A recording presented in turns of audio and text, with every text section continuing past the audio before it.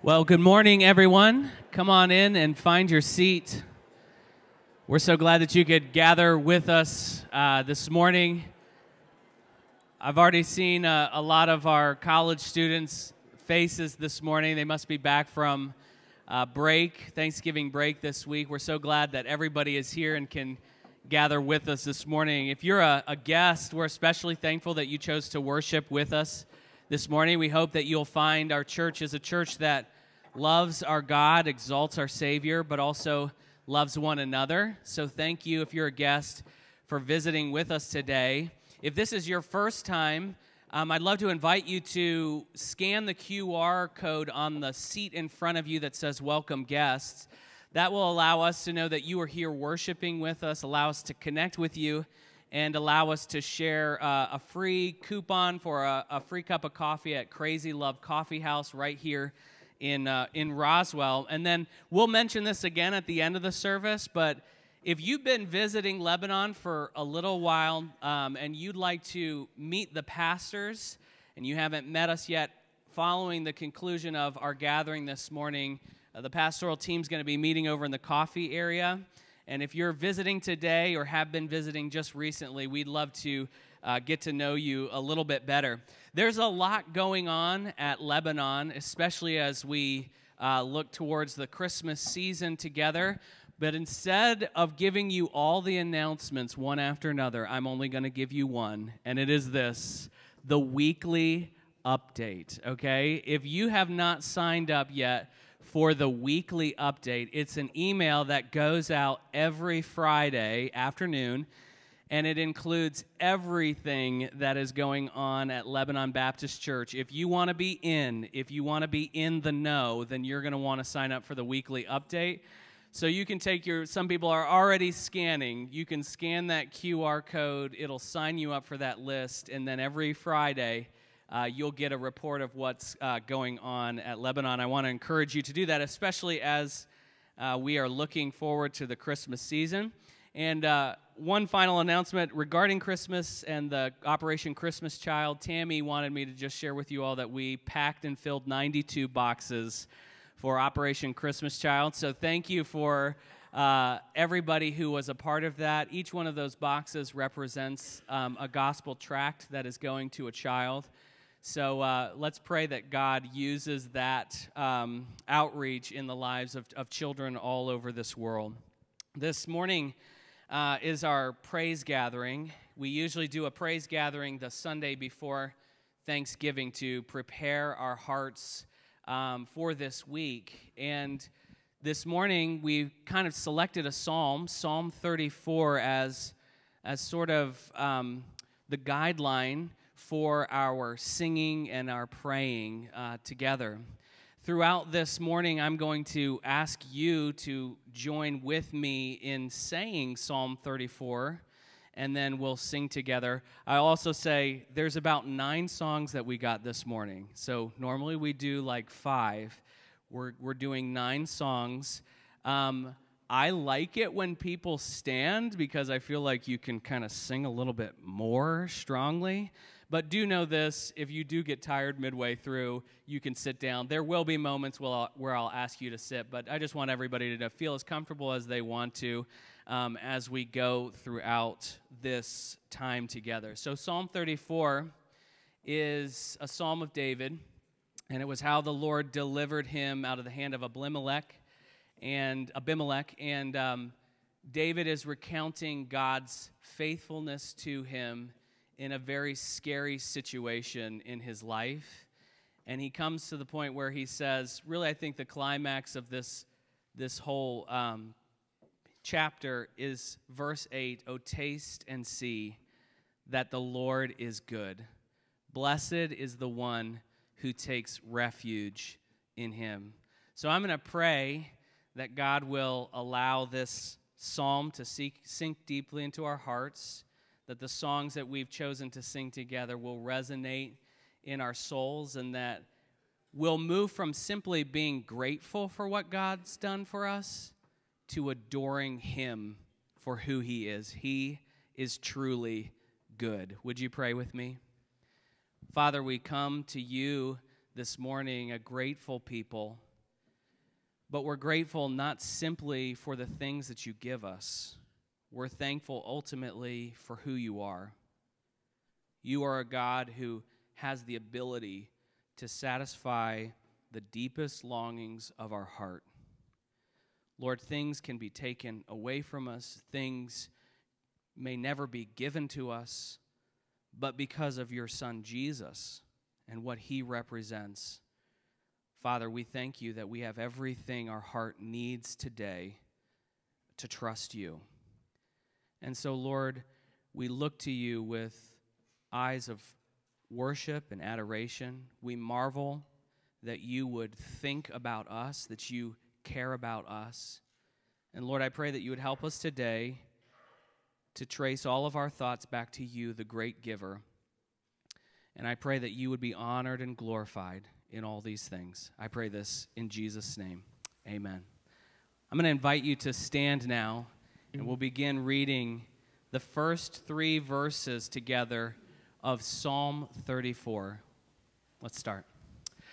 I will bless the Lord at all times. His praise shall continually be in my mouth. My soul makes its boast in the Lord. Let the humble hear and be glad. Oh, magnify the Lord with me, and let us exalt his name together. Sing together.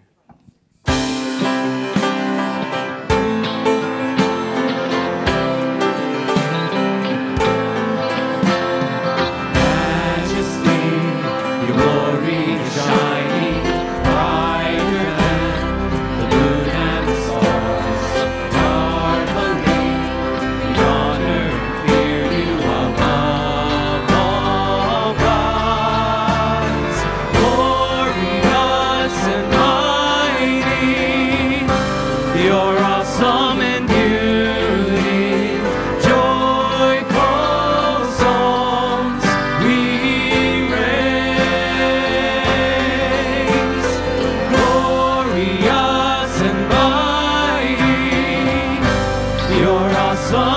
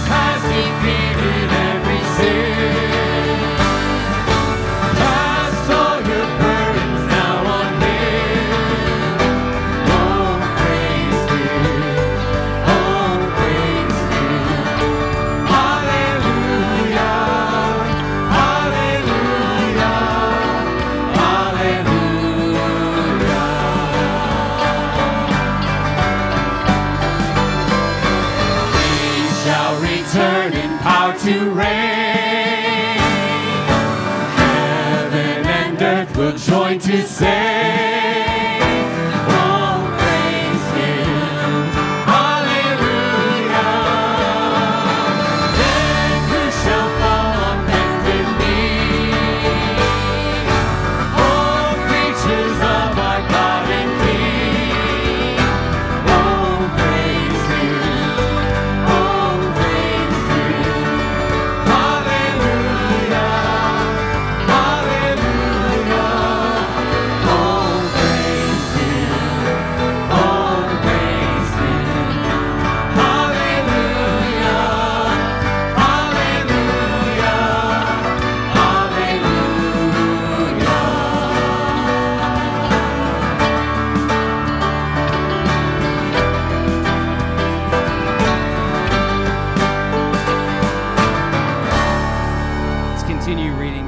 Psalm 34. I sought the Lord, and he answered me, and delivered me from all my fears. Those who look to him are radiant, and their faces shall never be ashamed. This poor man cried, and the Lord heard him and saved him out of all his troubles. The angel of the Lord encamps around those who fear him and delivers them. Sing together, we will feast in the house of Zion.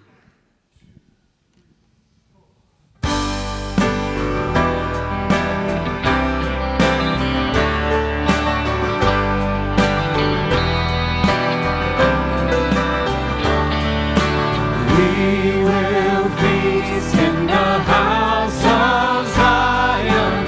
We will sing with our hearts restored.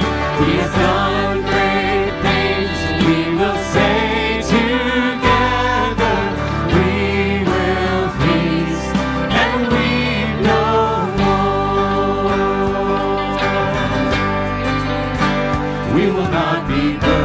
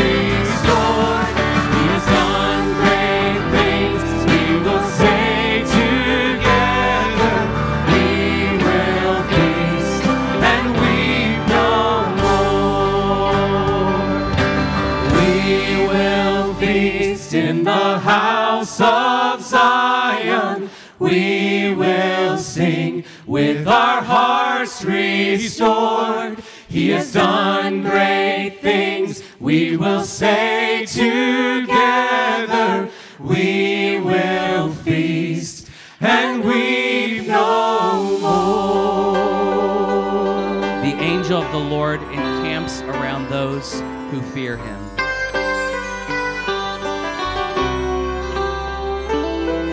I lift my eyes and see, I need not be afraid.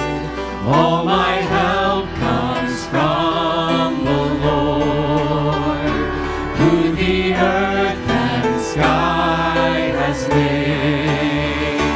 He will keep you from all evils, behind you and before.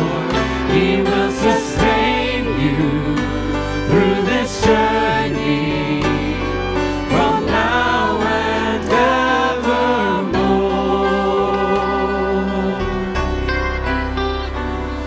The Lord will never sleep, my steps he has ordained.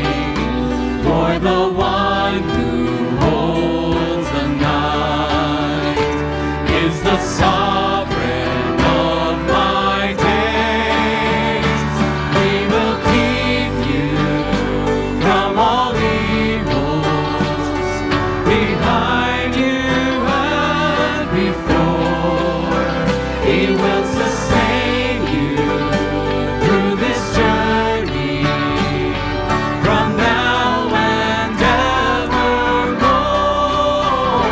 He will keep you from all evils, behind you and before.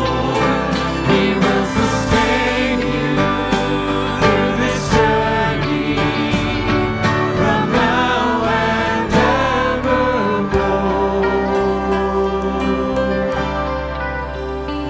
He will keep you from all evils, behind you and before.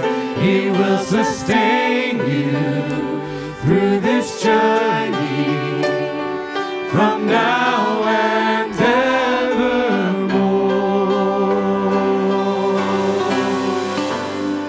Thank you. You can be seated. We'll continue working our way through Psalm 34. Let's read together, starting in verse 8. O taste and see that the Lord is good. Blessed is the man who takes refuge in him. O fear the Lord, you his saints, for those who fear him have no lack. The young lions suffer and want and hunger, but those who seek the Lord lack no good thing. Those who seek the Lord lack no good thing. Let's sing together, 10,000 Reasons.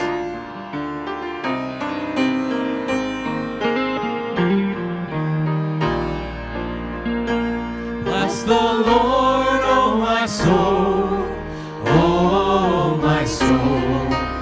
Worship his holy name. Sing like never before, oh my soul.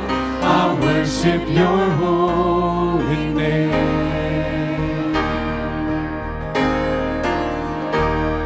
The sun comes up, it's a new day dawning.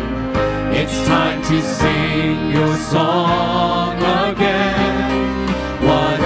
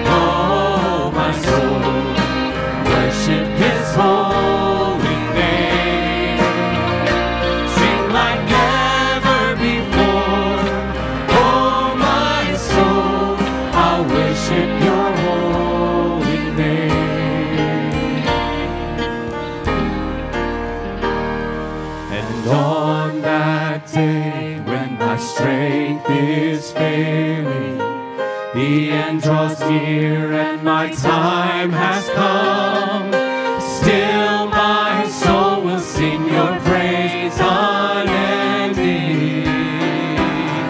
10,000 years and then forevermore. Bless the Lord, oh my soul, oh my soul. Worship His holy name. Sing like never before, oh my soul. I'll worship your holy name. Bless the Lord, oh my soul, oh my soul. Worship His holy name. Sing like never before, oh my soul. I'll worship your holy name. Lord, I worship your holy name.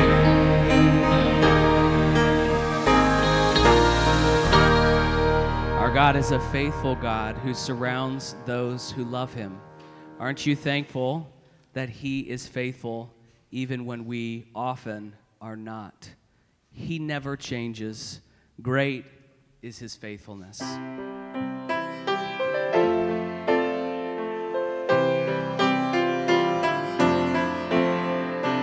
Great is thy faithfulness, O God, my Father. There is no shadow of turning with thee. Thou changest not, thy compassions, they fail not. As thou hast been, thou forever wilt be. Great is thy faithfulness, great is thy faithfulness. Morning by morning, new mercies I see. All I have needed, thy hand hath provided. Great is thy faithfulness, Lord, unto me.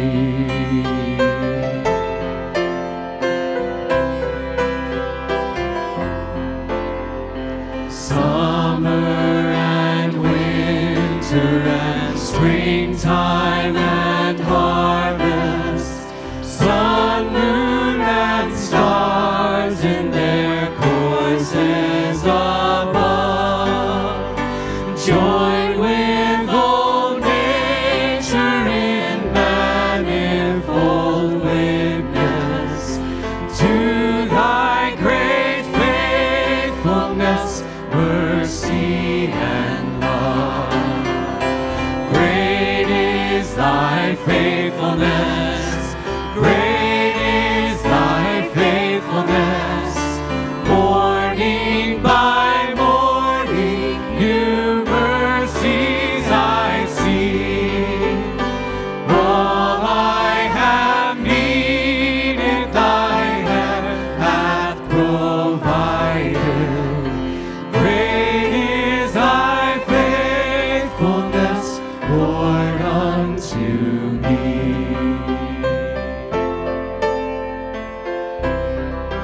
Just our voices now. Pardon for sin and a peace that endureth,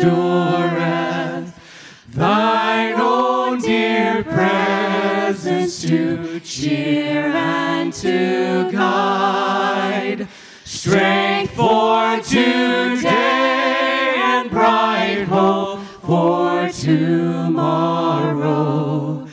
Blessings all mine with 10,000 beside.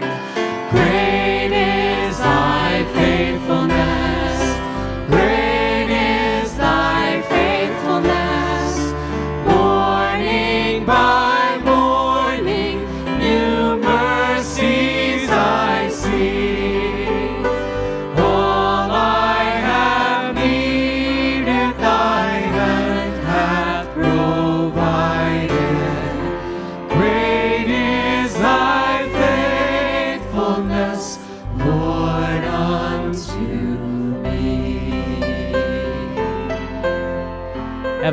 Father. We thank you that all we need, you have graciously provided to us. You're a God whose resources never run out. You're a God whose strength never runs dry. You're a God who satisfies the longing of our deepest need. And Lord, we pause to thank you for simple things like sustaining our very life. Every breath we breathe, every beat of our heart, Lord, comes from you. And even in the midst of all the joy that you have packed into our lives, Lord, we walk through a world that is broken. And yet, even in the brokenness, when joy is mixed with sorrow, Lord, we thank you that joy is never truly taken away because you have given us Christ. I thank you that our sins have been pardoned by the blood of the Lamb of God. I thank you that there is no more fear of wrath or judgment for our sins, for Jesus himself bore our sins on his own body on the cross. He brought us who were guilty and unworthy to you, Father, and dressed us in his righteousness so that we can actually address you as Father, and that not be an empty term, but a term full of meaning. For we are your children, and you never forsake us. Even in the darkness, though we walk through the valley of the shadow of death, you are there beside us. Your rod and your staff comfort us. And so, Lord, we thank you that we have tasted and seen that you and your Son Jesus are good. And I pray that that truth would help us in the moments we need it most, when we need a light to shine through the darkness of this world. We thank you, Father, and it's in Jesus' name I pray these things. Amen. Continue reading together through Psalm 34. The eyes of the Lord are toward the righteous, and his ears toward their cry. The face of the Lord is against those who do evil, to cut off the memory of them from the earth. When the righteous cry for help, the Lord hears and delivers them out of all their troubles. The Lord is near to the brokenhearted and saves the crushed in spirit. The Lord is near us when our hearts are broken.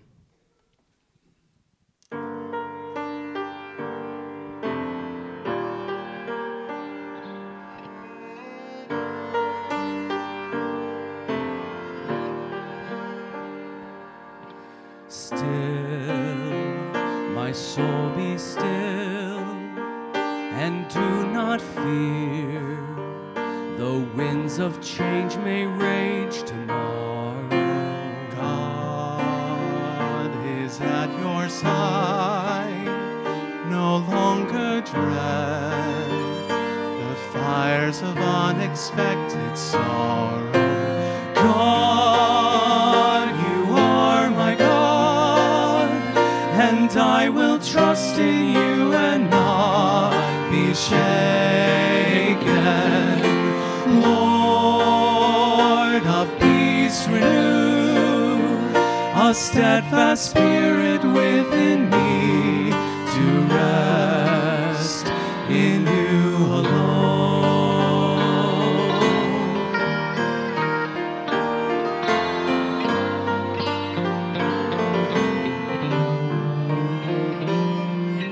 Still, my soul, be still. Do not be moved by lesser lights and fleeting shadows. Hold on to his ways with shield of faith against temptation's flaming arrows. God, you are my God, and I will trust in you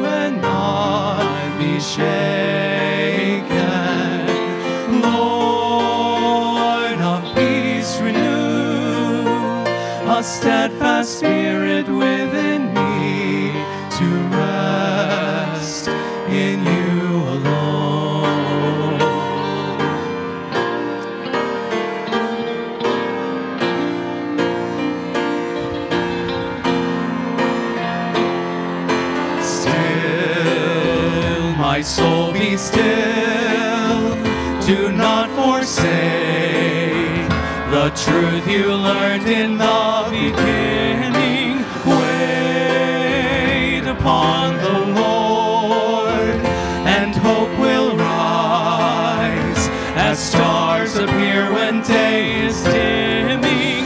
God, you are my God, and I will trust in you and not be shaken. Lord of peace, renew a steadfast spirit within me to rest in you alone.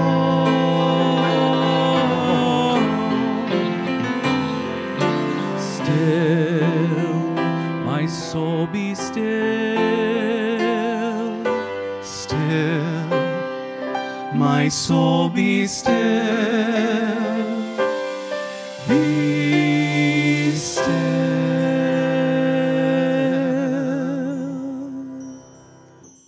Would you stand with us now?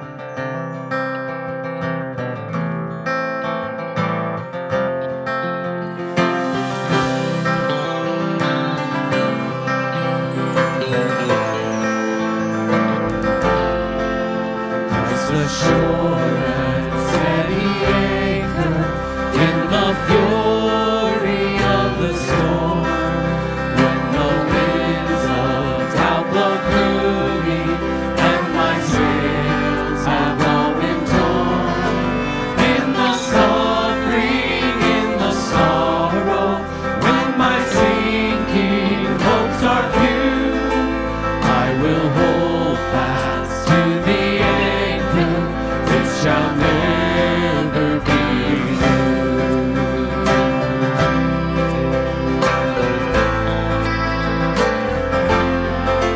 Christ the shore and steady anchor, while the tempest rages on, when temptation claims the battle and it seems the night has won. Deeper still then goes the anchor, though I justly stand accused, I will hold fast to the anchor, it shall never be moved.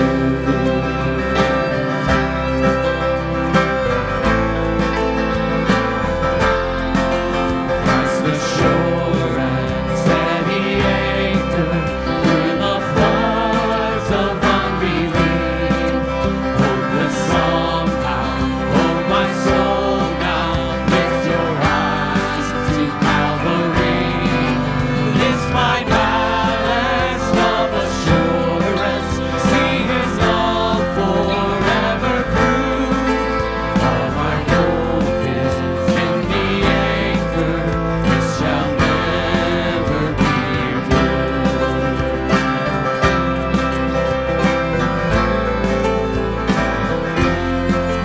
Christ the shore and steady anchor, as we face the wave of death, when these trials give way to glory, as we draw our final breath, we will cross that great horizon, clouds behind and life secure, and the calm will be the better for the storms that we endure.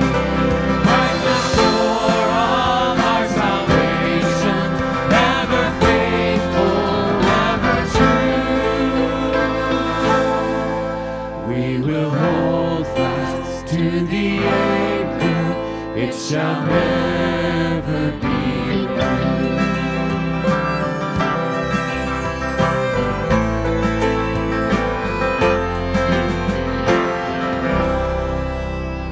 Let's read together the last few verses of Psalm 34. Many are the afflictions of the righteous, but the Lord delivers him out of them all. He keeps all his bones, not one of them is broken. Affliction will slay the wicked, and those who hate the righteous will be condemned. The Lord redeems the life of his servants. None of those who take refuge in him will be condemned. We live in a world that, if you look at it honestly, it's a broken world. But it's not a world beyond God's redemption.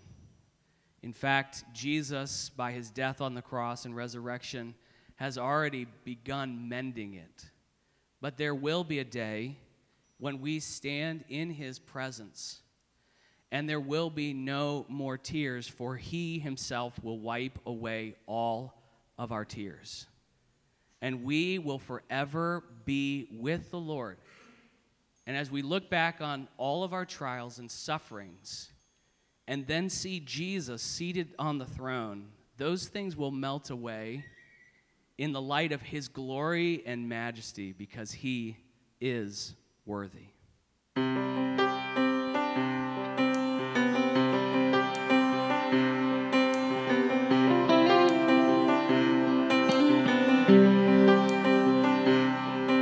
Do you feel the world is broken? We do. Do you feel the shadows deepen? We do. But do you know that all the dark won't stop the light from getting through? We do. Do you wish that you could see it all made new?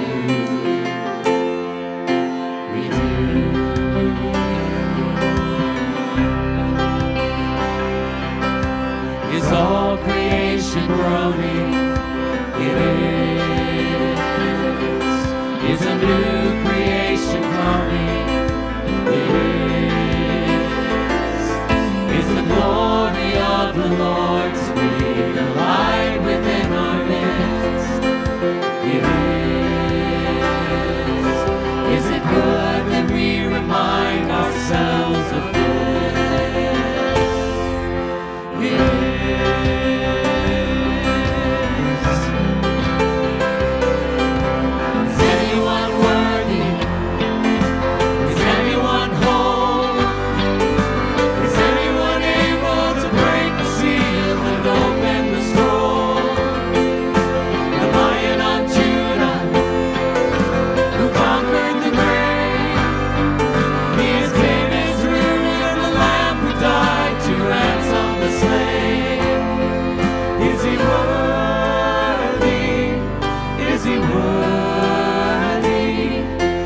blessing and honor and glory.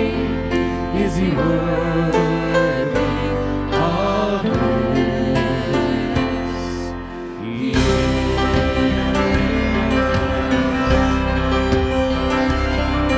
Does the Father truly love us? He does. Does the Spirit move among us? He does. Does Jesus, our Messiah, hold forever those he loves? He does. Does our God intend to dwell again with us? He does.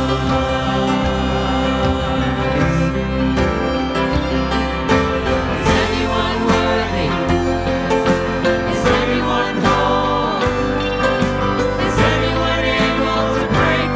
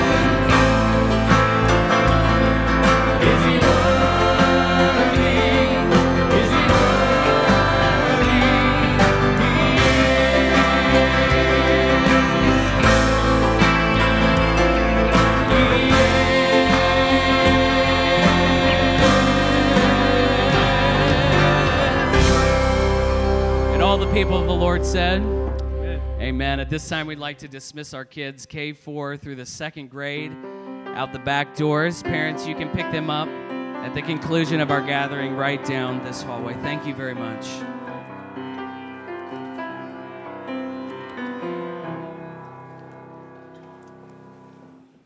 He is worthy of all of our praise. We sang 9 songs, but in eternity, through eternity, we're going to sing his glorious praise. As you can tell, I have not been able to sing very well today.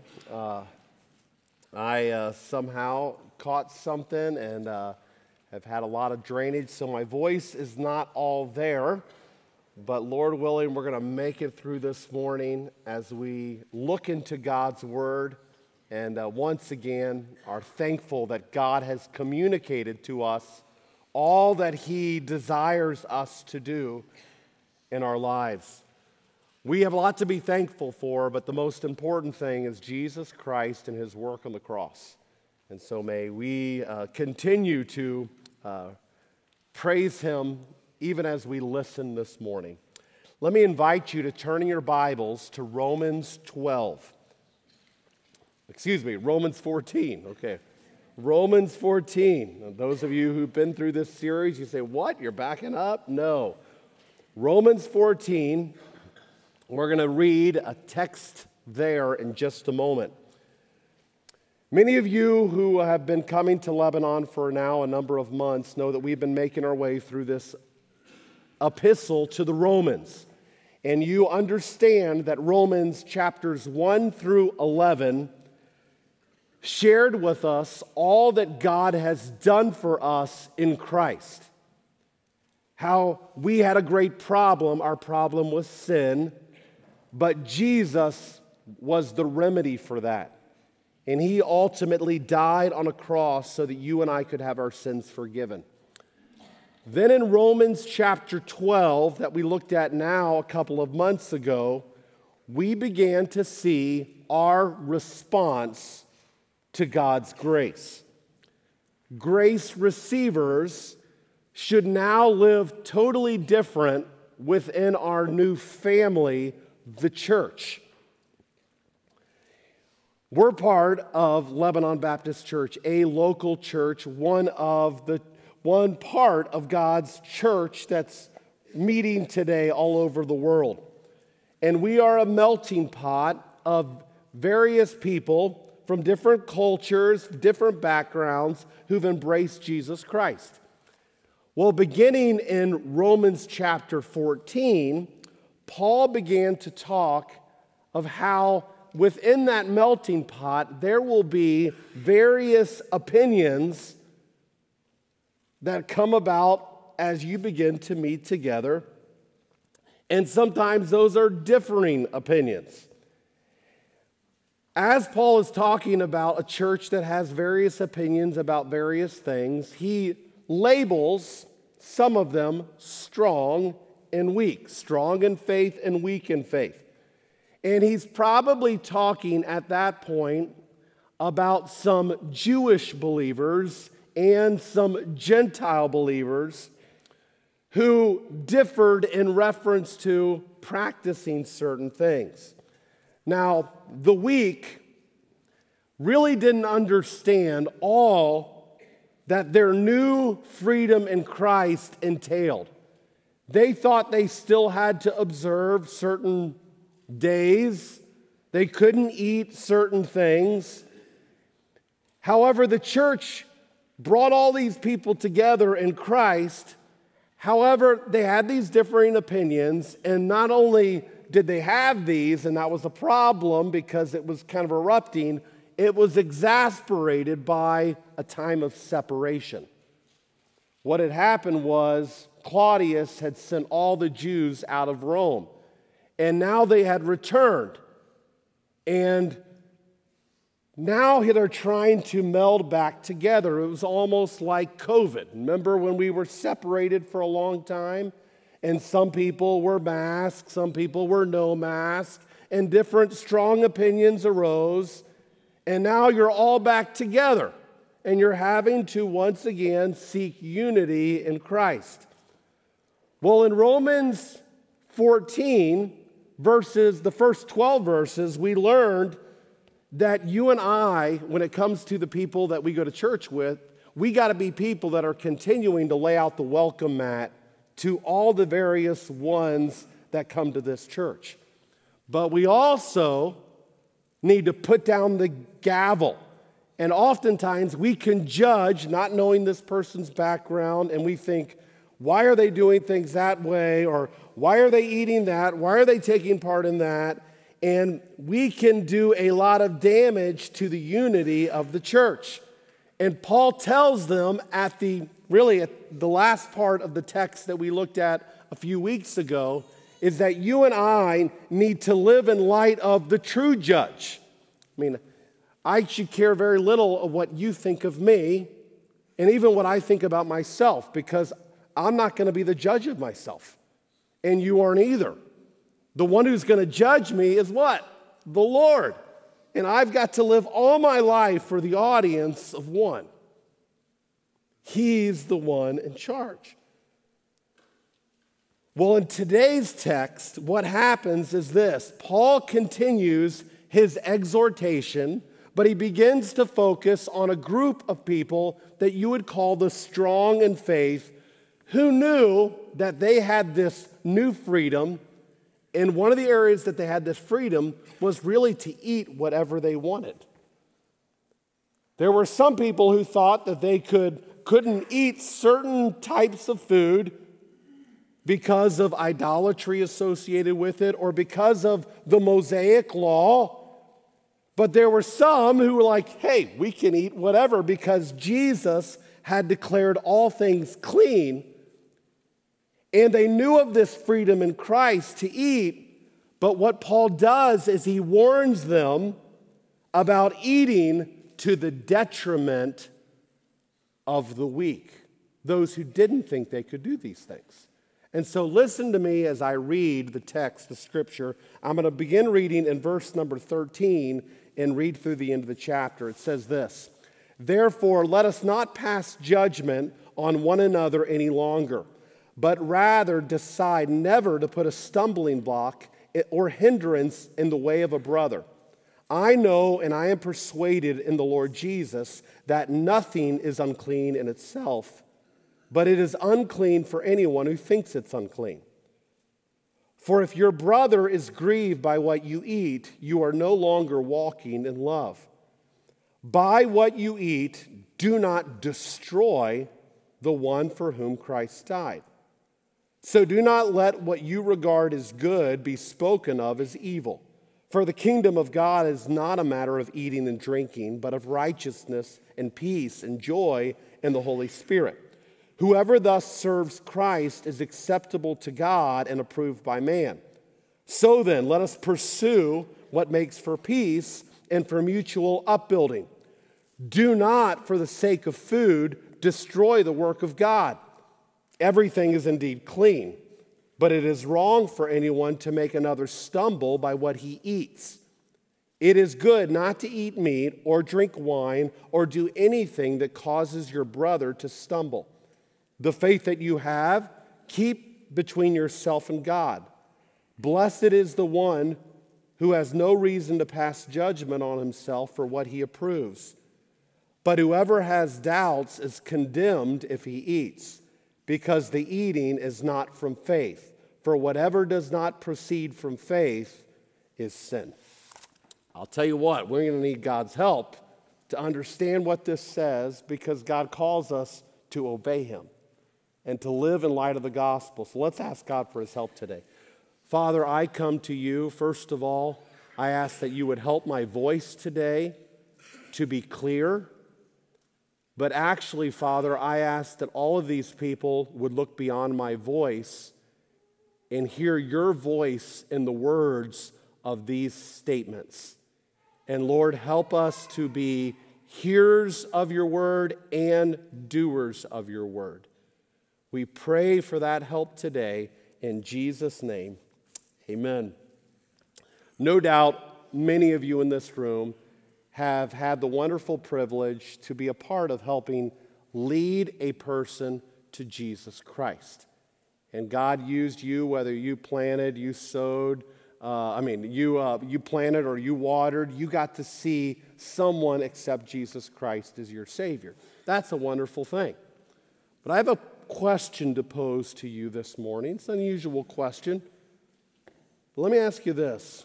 Could we, as a church, or you as an individual, could we assist in leading a person to hell by insisting on eating pepperoni pizza after the church gathering?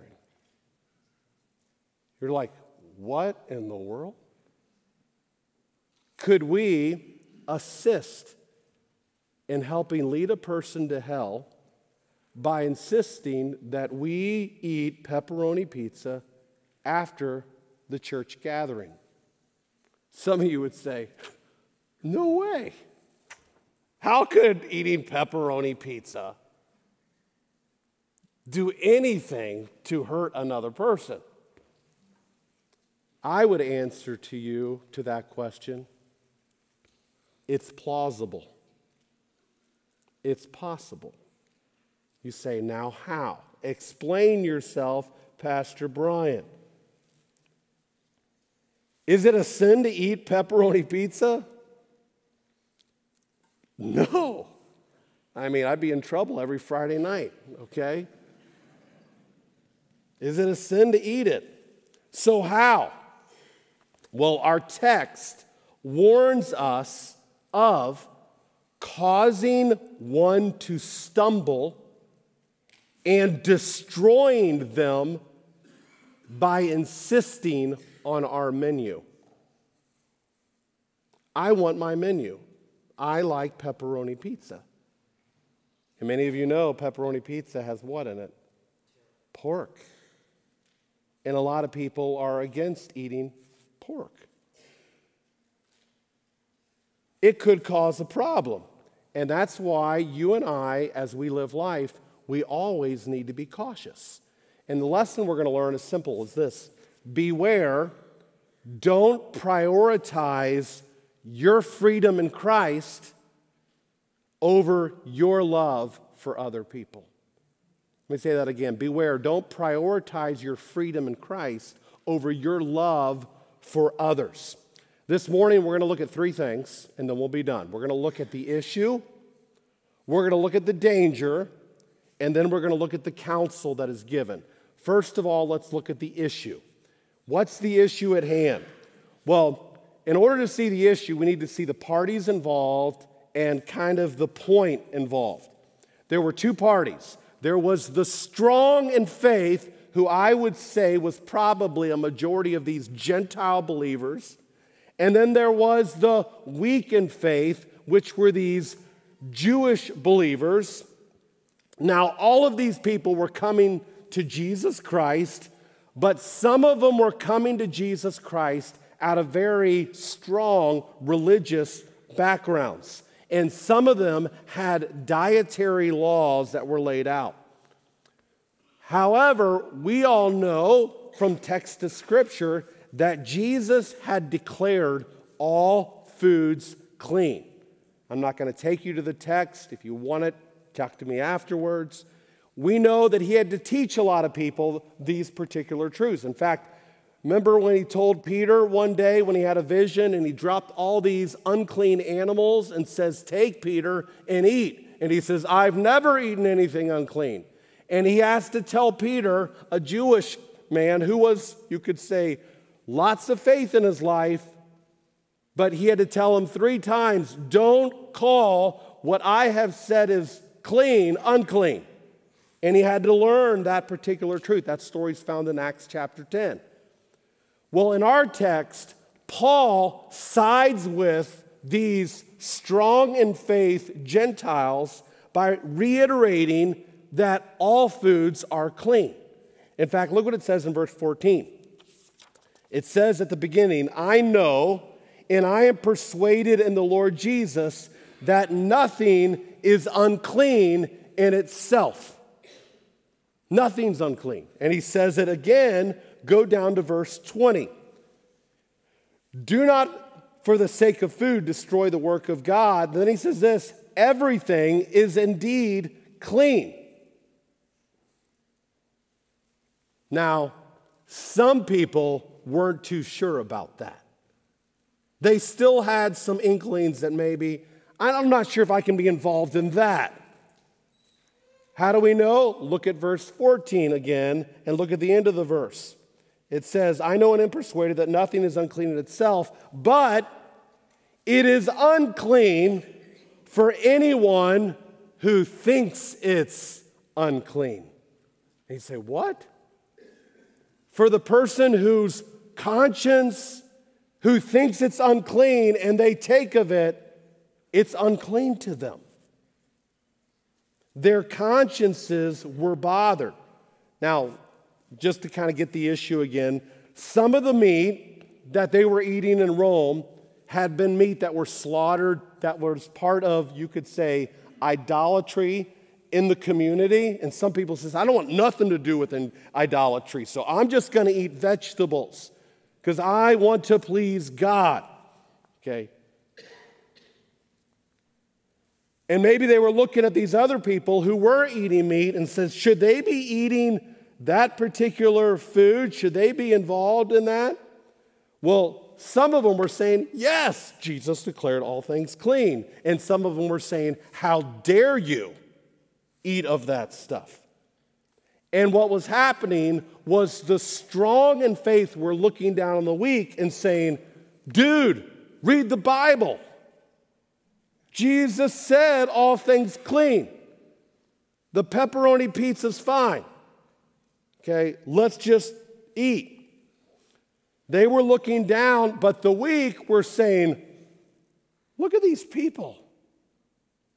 They're just disregarding God's commands. They're doing wrong. And what was happening? The unity of the church was being compromised. And you know what possibly could happen? Some of those some of those Jewish believers would say, I may just need to go back to the what? I may just need to go back to the synagogue because they're all kind of like me. I've heard about Jesus, and I think that he's the chosen Messiah, but you know what? Look at all these.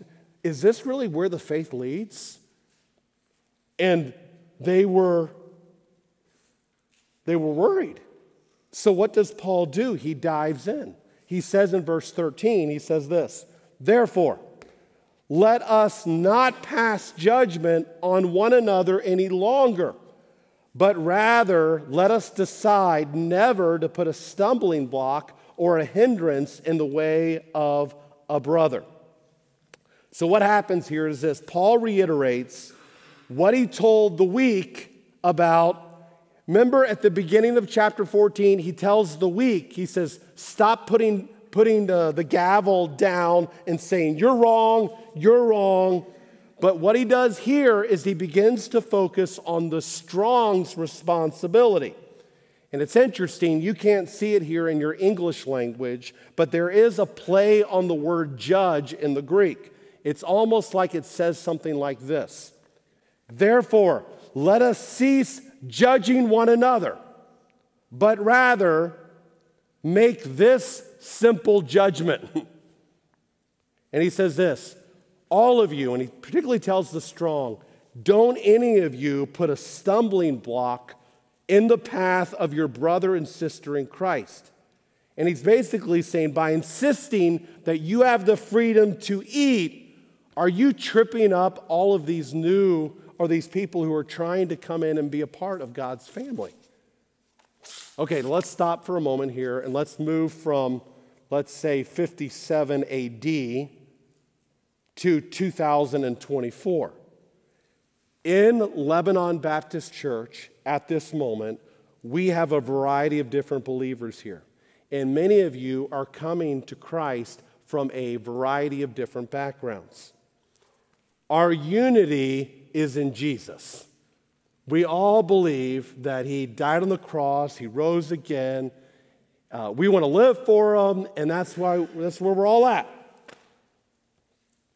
But some of us see that certain things are permissible, and some of you may think that certain things are not permissible. Now, all of us know there are certain things that are absolutely clear. Thou shalt not commit adultery. This, that.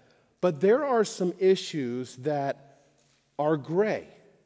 There are issues that sometimes, and in this particular situation, observance of certain days. Some of you may celebrate every year Passover. Some of you don't. Some of you may celebrate Purim. Some of you don't. Some of you, maybe from your religious background, you celebrate some of the Catholic holidays. You still do, even though you're here. Maybe it's Ash Wednesday or this, and you're just coming, I think that's what we're supposed to do, right? And some of you, when it comes to food, you eat certain things. Some of you say, I'm not sure we should do this, or I'm not sure we should do this activity. There are some of you who would like to celebrate your freedom. Hey, I don't have to do all this stuff. Or I can do this, I can do this, I can do this. And what some of us who want to live out our freedom can get into trouble with is some of the other people say, how in the world are they living that particular way? So Paul tells the strong who wanted to, let's say, hey, we can eat whatever we want. He says what you could say Lee Corso sometimes does on College Game Day, not so fast. Not so fast. He says, don't just celebrate your freedom. Your living out your freedoms can actually be destructive to other people in the church. It's almost like this. You could give your 16-year-old a brand new car and give them all that power and give them all that freedom. But you give them that new car and all that freedom and say, hey, there's no curfew. You can drive as fast as you want, wherever you want. You know what? Guess what? You can have freedom, but you can also use that freedom to hurt a lot of people and be destructive. And that brings me to point number 2, and it's this: the potential danger. Did you notice as we read the text, there were lots of warning signs about danger? We can cause, number 1, stumbling and a hindrance. That's in verse 13. But the Bible also says that we can destroy, verse 15, destroy, verse 20, and then stumble in verses 20 and 21, and then people can be condemned in verse 23. Did you know that you and I can destroy another through our actions? And it's interesting that those very terms that Paul uses are terms that he uses elsewhere in talking about final judgment, what we would call eschatological judgment, when I talked about hell. So some of you are asking, are you saying, Pastor Brian, that I could use my freedoms in such a way that I could actually usher somebody into final judgment? Just like I could lead a person to Christ, I could help lead a person away from coming to Christ. I would say there is that potential, yes. At a minimum, you could cause another brother to sin, and you can hinder their maturity in Christ and disrupt the unity of the church. That's clear. But even further, you could cause a person to actually leave the faith, which the Bible talks about as apostasy. Apostatizing, you could cause a person to do by insisting that you live out your freedoms the way you want to live it. So let me return us back to that original question, okay, about pizza. Let's just say that a Muslim whose religion doesn't allow pork seems to have come to Christ and begins to realize, you know what? This could be it. And he begins to actually, it seems as if he's turning to Christ. You know, the Bible talks about the seeds and how the sower throws out the seeds and he scatters them. And there are certain times that the seed is sown and it shows signs of what? Life. Hey, look what God's doing here.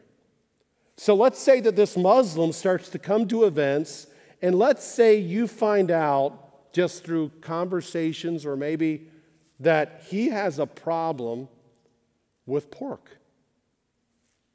And it's just something that just bothers him in his conscience. He may have even tasted it before, but felt so guilty about it. He asked himself, does God really allow us to do this? Could that guy, after coming for a while and having you who now kind of know you, hey, yeah, we can do this, could he decide, you know what, I think I'm just going to return to the mosque? Now, it becomes a whole lot more plausible when you take it back to AD 57, where there's a Jew. He could decide, you know what, I'm just going to go back to the synagogue and seal his fate and turn away from Jesus Christ. You remember the seed that was thrown into this rocky ground? It sprang up, but the sun scorched it. Now, that's an extreme, yes, but it's plausible.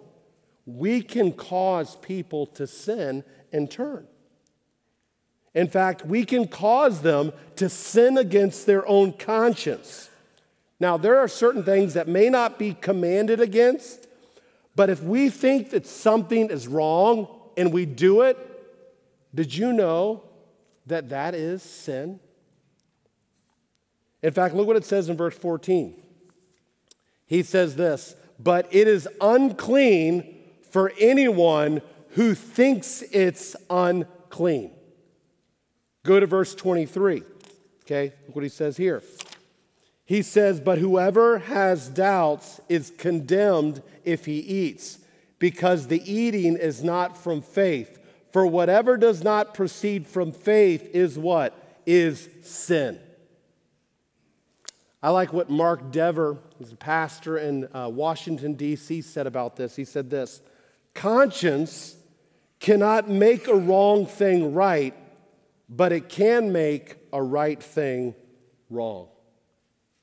And you know the Bible set you up that your conscience, sometimes it's not set perfectly, and all of us need to learn how to set our conscience by the Word of God, but there are times that our consciences are off, but we have to be very careful that if our conscience is saying, don't do this, this is not right, you need to obey your conscience in reference to that.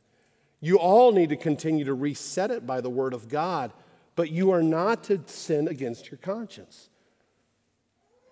Andy Maselli, another commentator on the book of Romans, said this, if you do anything you believe is not right, you are sinning.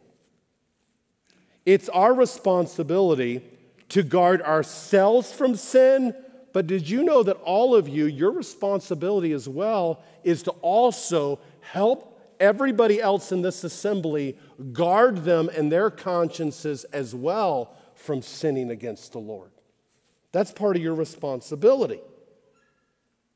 Now, a kid can do this. Let me give you an example. Okay, Publix. You know, at Publix, let's say some kids run into Publix and one of the kids tells his friend, he says, hey, let's go get cookies at the bakery. And there's a jar at the bakery, and many of you know, a lot of Publixes, you know what? If you're a kid, they have a jar, and if you come in, you can get a free cookie. Cookies are free. And there may be one kid who's like, I know that. I get it every time. Some of you adults, I'm still a kid. I can get that free cookie. Okay? But let's say your friend is with you, and they're like, oh, hey, we can get a cookie right here. And they're thinking, I didn't pay for it. And they end up taking the cookie with you. Oh, yeah, it's fine, it's fine. Everybody can have it. And they begin to eat of it, but they feel guilty. They feel like, I'm stealing. Which you all know, it's like the strong one's like, hey, ask the manager, okay? Like we would say, ask Jesus. He already said it's good. What about this? What if you're a teenager? And all the kids are going to hang out, and it's like a rated R movie. It's like, oh, rated R movie, that's wrong. Maybe in there, and of course there probably are some things that would not be good, but fornication and all uncleanness or covetousness, let it not be once named among you. I will let no wicked thing before mine eyes.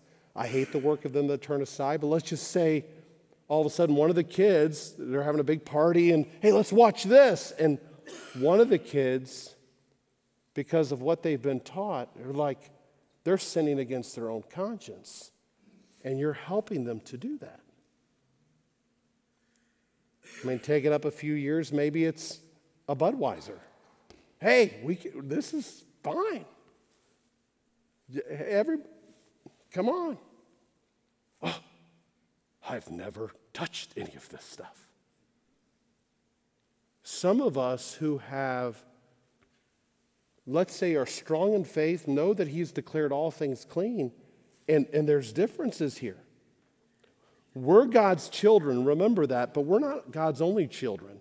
And we've got to make sure we're taking care of everyone, so we need to be cautious.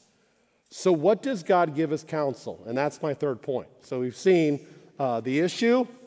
We've seen the potential danger. Now let's see the counsel. We'll go through these real quick. What does he tell you to do in these situations? First, he tells you, don't ever be a stumbling block in your brother or sister's path. That's what he says in verse 13. He says, therefore, let us not pass judgment on one another, but rather decide never. I love that, never. Never to put a stumbling block or hindrance in the way of your brother. Now, what was a stumbling block? A stumbling block was simply an obstacle. I mean, let's just say you came to church today, and whatever entrance you came in, let's say that I decided before church this week that I was going to put a bunch of landscape stones all through the sidewalks as you come in, all through the aisles, all through the hallway. Now, the kids would have loved it. This is awesome. They'd be climbing on the stones, but maybe some of our senior saints was like, what is Pastor Brian thinking? We could trip over these. I'm just turning around and everyone and people are falling down everywhere. You'd say, that's not a good thing. In the same way, you and I need to be very careful that the way we live, we're not putting obstacles on the growth and on the consciences of anybody else within our assembly. We're careful. But then he just doesn't say stumbling blocks, but he also says this, or hindrances. And that word hindrance is an elevated term for a snare. You know, when I was a kid, when I lived back in Greenville, South Carolina, I remember we had all these woods behind our house, and I loved to make forts. And whenever I made forts, I made sure I made defense systems to my forts. And fishing line was always good because I would do tripwire all different places. I would hang sticks way up in the air and tie it so I could cut them off and the sticks would fall on these people's heads. And I would have snares everywhere, okay? I mean, can you imagine, not only do we have obstacles, but then I also set up snares. And when you're walking in, some guy's hanging upside down at the portico because, I got him. And maybe there's I dig a hole somewhere and there's a few junior high boys in the hole. And you're like, what would you do that for? Well, we need to be careful that we don't set up stumbling blocks, obstacles, but also snares to allow other people to fall into sin. For the Gentile Romans, it was their insistence on the public eating of those things. They wanted to eat those things publicly at their gatherings. And in fact, Paul tells the Corinthians, listen to what he tells the Corinthians. He says, but take care that this right of yours. Now, was it okay? Was it a right to eat pepperoni pizza? Yeah. But take care that this right of yours does not somehow become a stumbling block for the weak. I am thankful that we probably don't have anybody whose conscience is bothered by pepperoni pizza. I'm saying that because I want you to be cautious. And we all need to be doing this. So number one, don't be a stumbling block. Number two, prioritize love over your freedom. Okay, that's what he says in verse 15. He says this, "For if your brother is grieved by what you eat, you are no longer walking in love." Now, if you remember, in Romans 13, he told all of us that we have a debt that we owe to everybody else in the family of God, and that's this. We got to love them, and that you and I need to walk in love. And so as we walk in love, what we can do is we can begin to elevate. I have the freedom to do this, and we allow our love for others to come down here. And what we have to do is this. We need to lower our freedoms and enhance our love and our sensitivity to other people. We need to have that as our main concern. In fact, Paul says it a different way in verse 17. He says it this way, "For the kingdom of God is not a matter of eating and drinking, but of righteousness and peace and joy in the Holy Spirit." God's kingdom is not about you just being able to eat and drink what you want to eat and drink. There's greater priorities. You know what one of them is? Righteousness. In fact, this is the last time the word righteousness is found in the book of Romans, which is an amazing. We're going to have to say goodbye to righteousness because that's been an incredible theme. But it's the first time we run into joy. And he says, you need to prioritize righteousness, peace, and joy over what you eat.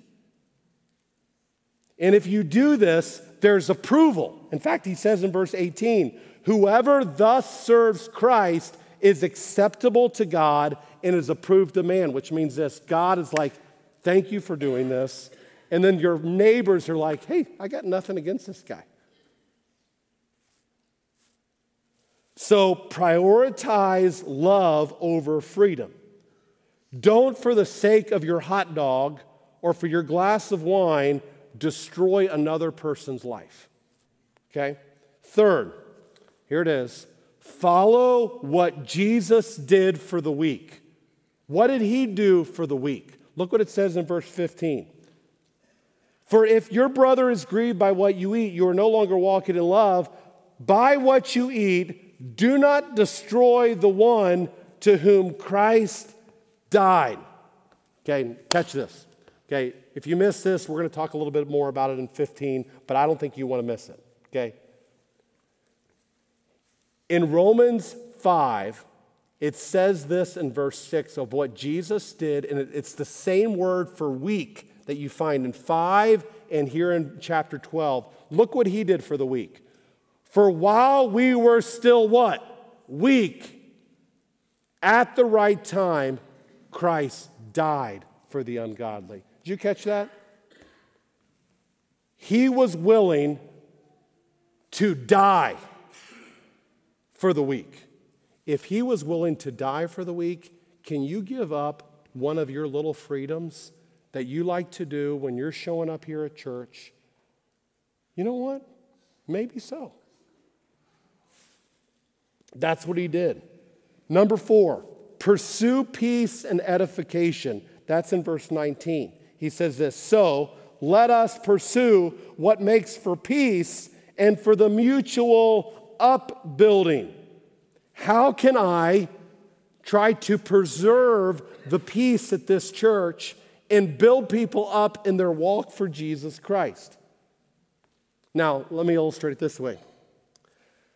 Sadly, some of you may live out your freedom like one who drives on 285 and never checks his blind spots and thinks he owns the road.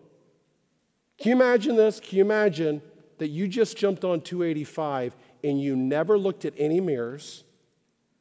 You just said, I'm going to do whatever I want because life is a highway, and you crank it up. What he's saying is this: what's going to happen to the person who says life is a highway and cranks? They're going to leave destruction all behind them, aren't they? That is why, and I'm so thankful, on cars you have all these mirrors. In fact, on our Honda Pilot, you have this. Even if someone's in your blind spot, if you turn on your blinker and you have this little warning light. You know what all of us need to have? We need to have some warning lights as we live out our Christian life, because we got other people on the road, and it's our church. And these are people whom Christ died for. And you don't want to hinder them. You don't want to cause a wreck in their life. You want to love them and care for them. And you're going to put down your own freedoms because you love them. Finally, he tells you this: keep faith between you and God. Look what he says in verse 22. The faith that you have, keep between yourself and God. Now, what does he mean by that? He's basically telling you this: you make sure that you're keeping very close tabs on your relationship to the Lord. It could be this: God, I know I can have this cup of wine. I know that, there is a point where you created this, such and such. I know I can do this. Okay? God, you and I are in agreement about this. But whatever, you need to preserve your integrity of your walk with the Lord and make sure you're right with Him. But this is what he's saying, and I like how Andy Naselli said it, this commentator. He said, maintain your convictions about disputable matters. It may mean, I know I can do this. This is a freedom that I have. But you don't need to broadcast these convictions and flaunt them. There's a point where some of those freedoms that you have, they may be freedoms that you're going to have to enjoy in private, for the good of other people and the good of God's people. And there's a blessing in this. Look what he says in verse 22 at the end of it. He said, blessed is the one who has no reason to pass judgment on himself for what he approves. You're not judging yourself because you'd feel pretty bad if you realize that you caused about 5 or 6 wrecks. Blessed are you when you know that there's nothing, that you've tried to live blamelessly. He keeps his own conscience clear of hurting other people. N.T. Wright said it this way: Christians grow in maturity at different rates, and during this process, I cannot and must not hurry or harry them to accept positions their consciences at the moment cannot allow. Lebanon Baptist Church, I close with this. This is a response to grace. If you've embraced Jesus Christ as your Savior, He's told you now to care for the flock that you live in. And how do you do that? Well, you beware and don't prioritize your freedom in Christ over your love for others. God's family and the unity within His body should be your priority in life. And I'll tell you this, I want our church to be one of the safest highways in your growth to Jesus Christ.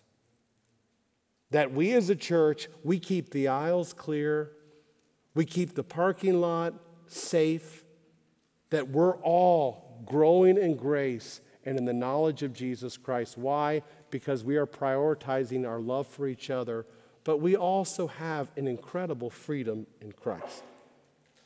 May God help all of us on our journey to heaven. Let's pray. Father, thank you for your instruction this morning. Would you help us as a church now to be those who live out these instructions in our spiritual life? We love you. We thank you for all that you've done. We thank you for this family. Lead us home to heaven safely. In Jesus' name, amen. Right before we dismiss, I do have a great privilege of bringing some new members into our church. And so Bill and Krista, come on up. Many of you know Bill and Krista because they sit up front, okay? And hey, what's that guy's name who sits up in the front? Oh, that's Bill. And so this is Bill and Krista. They've been coming for a while, and they are ready to unite with our church family. And I'm excited. Of course, to become a member of our church, it's not, you just don't decide to do that. You decide to follow Christ. He opens your eyes to it, and there's a supernatural event that happens. And that happened in both Bill and Krista's life. In reference to Bill, he said this about Jesus. Jesus is God, the Son of God. The Word made flesh. He is my merciful Savior who reached into darkness and rescued me from sin and shame and made me his child. He knows that if he was to die, he would be present with Jesus in heaven today, awaiting the bodily resurrection from the dead. I would be present with Jesus because he's rescued me from my sins. He's credited me with his righteousness, and he's washed me clean. I'm a child cleansed by the blood of Christ. It was as a 2-year-old that he was diagnosed with type 1 diabetes, and that had marked his life and always kind of made him feel different. He asked as a child how he was supposed to contend with this suffering and pain. He says, I was painfully aware of being on the outside and being different. I hated myself and was filled with sorrow for what I lost that everybody else seemed to have. He said it was in 6th grade. He said he was at a youth retreat, that he was at a youth retreat, and he made a decision for Jesus Christ, and he was later baptized in the following months. It was going into his 9th grade year. He struggled again in reference to this and just even questioned life. And it was going back to another retreat. He shares how somebody at that retreat showed unconditional love to him. It was another person. And God used that to broadcast his love in Bill's life. And he says, my life was forever changed. The girl who I knew, who was a few years older than me, took me under her wing, introduced me to people, and made me feel secure. Made me feel loved. And he said, why is she being so kind? He says, I was suddenly able to see God and his love for me. How he had nothing to offer God and didn't deserve his love, but he poured it out on me anyway. I am a sinner, nothing good on my own, but he still pours his love, mercy, and grace on me. What a testimony.